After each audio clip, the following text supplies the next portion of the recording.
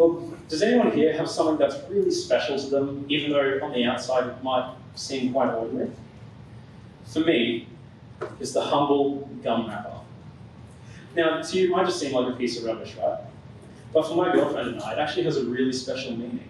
See, every year, I've given her a little origami flower made out of a gum wrapper. It's actually how I asked her out. See, even though it seems like just a piece of rubbish, because of the relationship that we have with each other, it's actually got a lot of meaning. And we kind of see that in our passage tonight. See, the people of Jesus' day think that he's just some normal guy. But when you have a relationship with him, he becomes even more valuable than you could possibly imagine.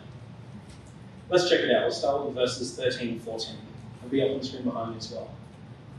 When Jesus came to the region of Caesarea Philippi, he asked his disciples, "Who do people say the Son of Man is?" They replied, "Some say John the Baptist, others say Elijah, and still others Jeremiah or one of the prophets." So who is Jesus? The people around in Jesus' day seem to have a bunch of different ideas, don't they? Some say he's this, others say he's that, maybe he's this dude. Who really knows? There's all these mixed opinions. I mean, they could see these miracles that he was performing. They knew that he was some kind of prophet or messenger of God. But they just hadn't quite put it together yet. Let's keep reading verses 15 and 16. "What about you?" he asked. "Who do you say I am?" Simon Peter answered, "You are the Messiah, the Son of the living God." Peter's journey with Jesus through all these incredible moments, and finally, it's all pieced together. Jesus is more than just a messenger from God. He is God. He's the Messiah. Now, Messiah is not a word that we commonly use these days, but it means anointed, someone who's chosen to lead. So when Peter calls Jesus the Messiah, he's saying that Jesus is the King promised by God in the Old Testament, who would one day come and save his people from sin, from death.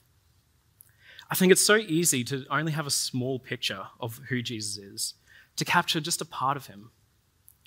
But that doesn't do him justice. It'd be like calling a cyclone a sun shower. Like, sure, a sun shower's got aspects of a cyclone, it's got rain. But when you compare those two side by side, there's no comparison. Something that I hear often is that Jesus just wants everyone to be nice to each other, to be kind. And while that's a nice picture, there's no real authority or lasting effect from that. Don't get me wrong, he does call us to be kind to one another, but he also calls us to follow him. He calls us to transform our hearts and change how we live as a result. See, the real Jesus, he has power over sin and death. He's the Messiah, the Son of the living God. God doesn't want us to know about him, though, he doesn't just want us to know about him. He wants us to respond. In the next part of our passage, he shows us how. Let's read on, verses 17 to 20. Jesus replied, "Blessed are you, Simon, son of Jonah, for this was not revealed to you by flesh and blood, but by my Father in heaven. And I tell you that you are Peter, and on this rock I will build my church, and the gates of Hades will not overcome it. I will give you the keys of the kingdom of heaven. Whatever you bind on earth will be bound in heaven, and whatever you loose on earth will be loosed in heaven." Then he ordered his disciples not to tell anyone that he was the Messiah. Do you see Jesus' excitement here? After all the time that they've spent together, who Jesus is has finally come together for Peter. He finally sees Jesus as the Messiah, the Son of the living God, and Jesus is thrilled. "Blessed are you, Simon." But notice though, this isn't a moment of achievement for Peter. Jesus isn't saying, "Well done, Peter, you've cracked the code." It's not like Peter's some New Testament Sherlock. Jesus is saying, "Blessed are you, Peter, for this was not revealed to you by flesh and blood, but by my Father in heaven." You didn't figure this out because you're smarter than everyone else. You understand who I am because God's revealed it to you. Just imagine if the only way to heaven was an intelligence test. If you're not smart enough, you don't get to heaven. And if that was the case, I know I'd be done for. Just the other day, I spent 10 minutes trying to find my phone while I was on the phone. So getting to heaven isn't about who's the cleverest or who's been blessed with the right brain to be able to figure out Jesus. It's not like the X Factor. Do any of you remember that TV show? I don't actually even know if it's still on. But the basic idea was that the person auditioning, they'd come up and give this performance, and the judges would decide if they have the X Factor, if they have what it takes to make it big. Maybe you're here tonight and you see your Christian friend nodding along to all the things that the people up front have been saying, but it's almost like another language to you. Or maybe in small groups and the leader's asking a question, you feel less Christian because you don't know what the answer is. But luckily for us, Jesus isn't calling for our head knowledge. We can't figure Jesus out on our own. Someone isn't more blessed because they know a reference from the Bible. They're not more blessed because they can answer every single question in squad time. Maybe you're someone who's thinking, I just need to learn more and do more, and then I'll be all set. But Jesus doesn't want our smarts. He wants our hearts. He wants to reveal himself to us. It's never been about us. It's always been about Jesus. Just having head smarts isn't what saves you. I mean, just look at the Pharisees, the religious leaders of Jesus' day. I mean, they knew the Bible better than anyone else, but they didn't have a clue who Jesus was.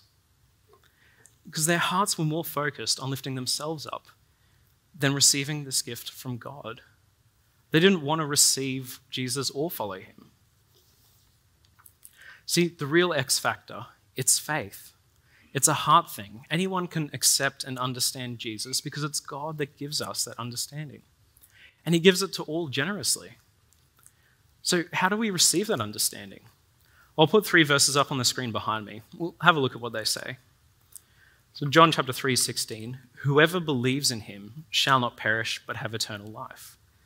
Or Matthew 7, for everyone who asks receives, the one who seeks finds, and to the one who knocks the door will be opened. Or Hebrews chapter 11, because anyone who comes to him must believe that he exists, and he rewards those who earnestly seek him.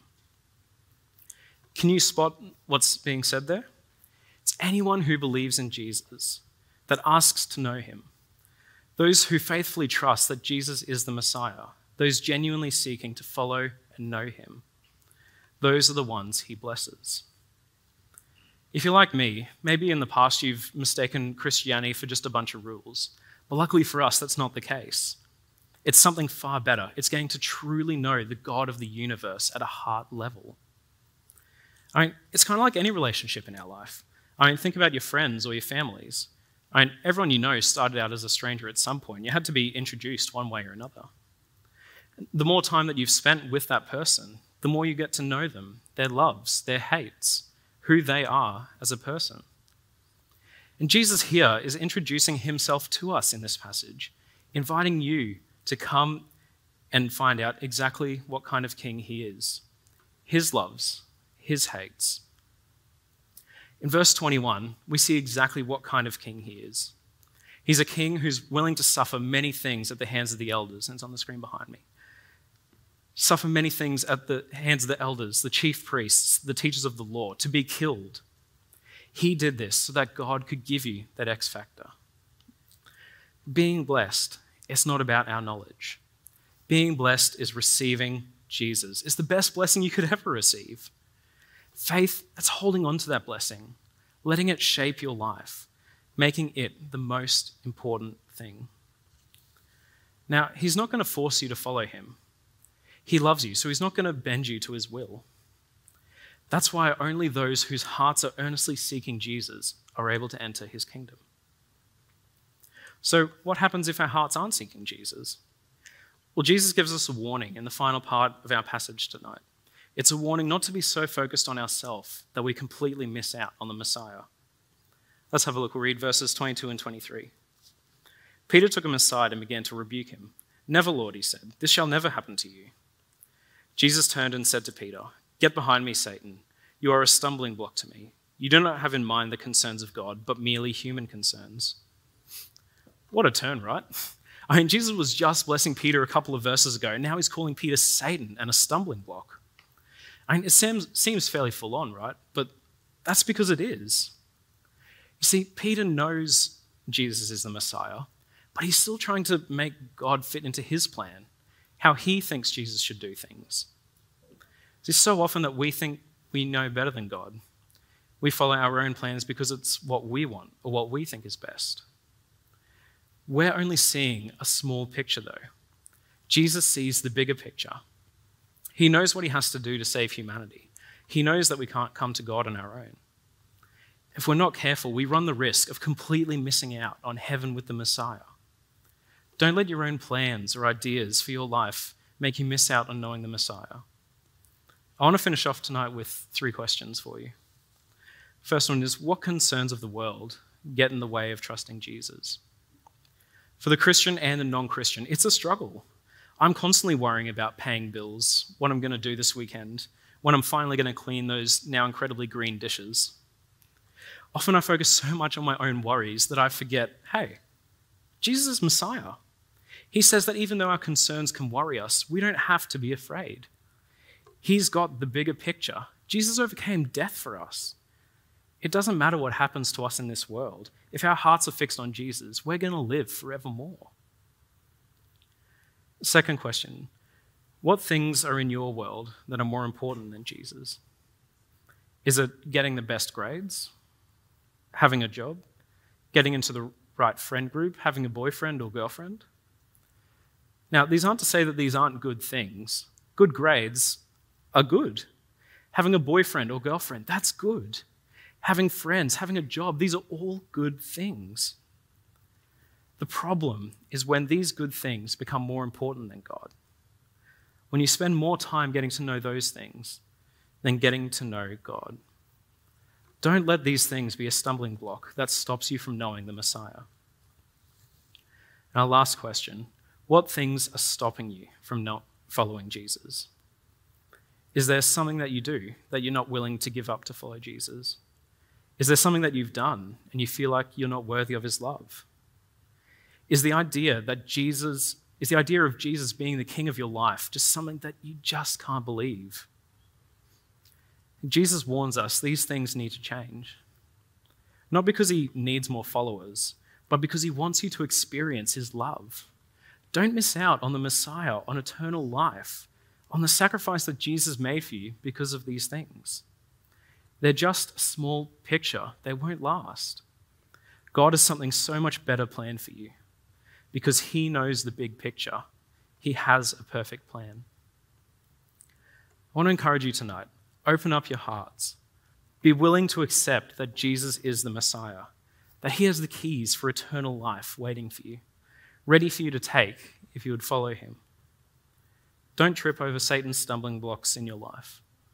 Don't let a moment of pleasure destroy an eternity of joy. There's nothing more important or more rewarding than spending time with God. There's nothing too great for him to forgive. There's never a wrong time to ask God for wisdom. Ask him to reveal to you the truth that Jesus is Messiah. Jesus is King. That's the whole point of the series that we're doing here at Youth. Everything we've read so far has been building up to Jesus being the Messiah, and that full picture coming together as he dies on the cross, as he rose again to save us. Let's avoid the stumbling blocks in our lives and accept the blessing of the full picture of Jesus. I can promise you that you won't be disappointed. How about I pray? Dear Lord, I thank you that you are the Messiah. I thank you that you came so that you could die on the cross and rise again for us to save us. I thank you that you give your blessing, that understanding of Jesus to all who ask. Lord, I pray that you would give us wisdom. I pray that you would open our hearts, that we wouldn't get caught up by the world around us, but that we would understand the bigger picture of who you are. Let's pray this in Jesus' name, Lord. Amen. Hey, how good is Jesus? We'd love you to come down here to Youth to hear about him every Friday night from 7 till 9:30 p.m.